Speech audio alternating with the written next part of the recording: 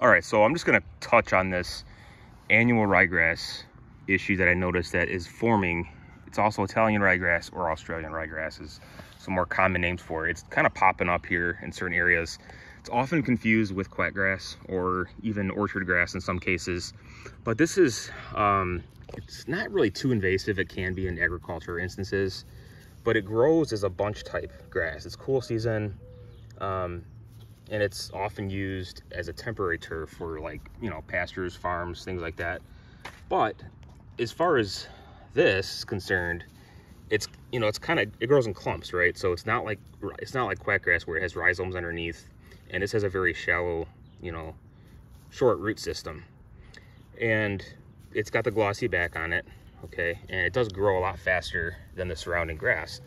So if I had a real thick established turf here, that would probably solve the problem if I had a better seed quality, which I plan on doing this year. That's one thing too, if you guys ever want to overseed and you want, you know, you don't want to spend a ton of money, it's something you should probably spend a lot more on, is a good quality seed, because you can have stuff like this. And, you know, obviously this is my third year, so I'm not, you know, an expert when it comes to this, but I've done a lot of research and I've gotten the lawn improved a lot.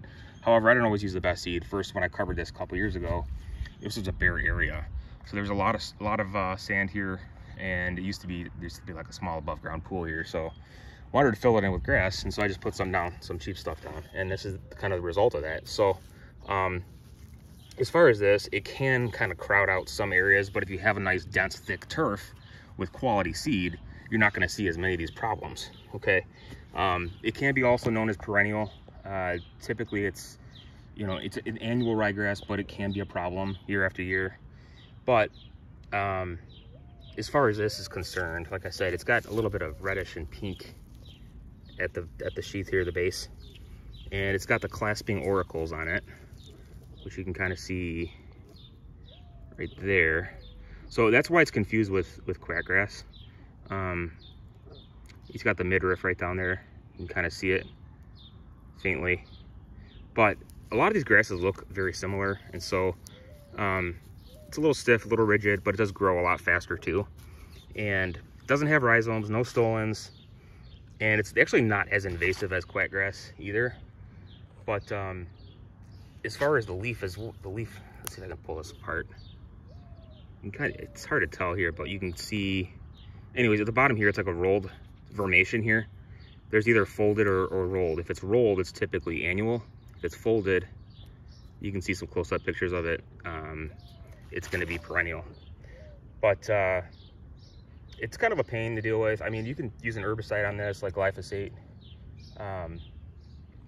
But again, it's prominent, more prominent areas where it's thinning, and the quality of grass is not the greatest, as is right here.